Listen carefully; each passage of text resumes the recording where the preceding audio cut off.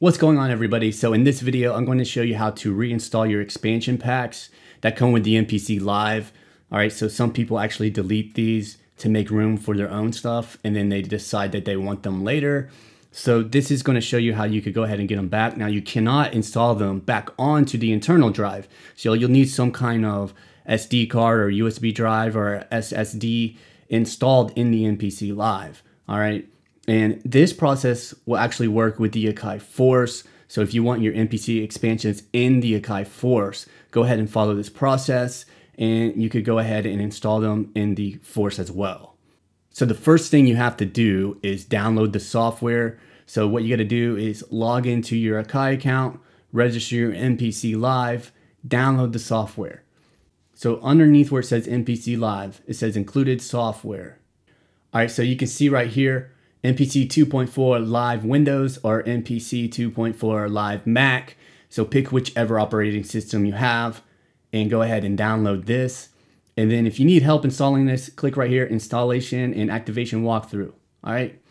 So once you get those downloaded and installed, you need to install all your libraries. So you only need to click the one that has whichever operating system you're using. So right here, I'm using Windows, so I would click Windows. If you had a Mac, you would click Mac.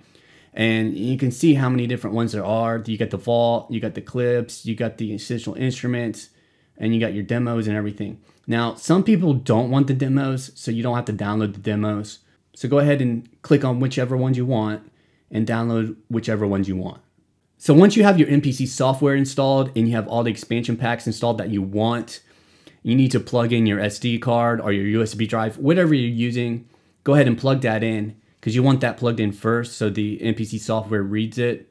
All right, and you can see right here, Force SD. So this is the one I'm actually going to use inside the Force. So I have my projects and my samples. Okay, so whenever I export the expansions, there should be a new folder that says expansions right there. All right, so go ahead and open up the software.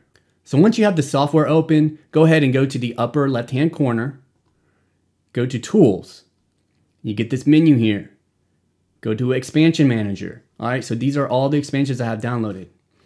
So once you're here, at the bottom right, you see where it says Export. Okay, so the first thing you'll see here is what drive do you want it on? I want it on my Force SD card. And now I will pick whatever I want on there. And if you wanted all of them in there, you could just go select all. They'll select all of them. So once you have the expansions that you want, go ahead and click Export. So this process does take a few minutes, but once it's done, it's done. You can plug your SD card into your MPC Live and go to your expansions in the browser, and everything should show up. So I'll actually go ahead and show you that they do show up in a minute here. I'll show you in the MPC Live and I'll show you in the Force just so you can see that they both do show up. Expansion export success. All right, so export operation completed successfully. I'm going to click OK. And then what I'm going to do is just click out of here, close, close. And we can see right here, it says expansions. So all those expansions should be in that folder there. So what I'm going to do is go ahead and eject the SD card. All right, so now that that is completed, I'm going to go to the MPC Live, see if the expansions show up. And I'm also going to connect it to the Force and see if they show up in the Force as well. All right, so I have all of my expansions in here already. I actually didn't delete them out of my Live. I'm doing this for somebody because they actually asked me over the weekend how to do it. And since I was at work, I wasn't able to really explain over messaging. So if you look here, I got my SD card. I want to plug that in. So that's plugged in. So let's see what happens. Looking for expansions. All right, there we go. So we got our clip launch, the Vault, Essential Instruments, Deep House, Drum and Bass, EDM Future House, Essential Instruments 2 expansion, and Tech House. And we can see clip launch shows up here, here. All right. So let me go ahead and see how these actually show up on the Force. All right, so let me go ahead and get into the Force here. All right, I'm gonna go to Load, Expansions. So these are the Force expansions that show up by default. I'm going to go ahead and take my SD card, plug it into the front of the Force. See what happens. All right, so there we go. We got our force expansions. All right, we got this baseline one.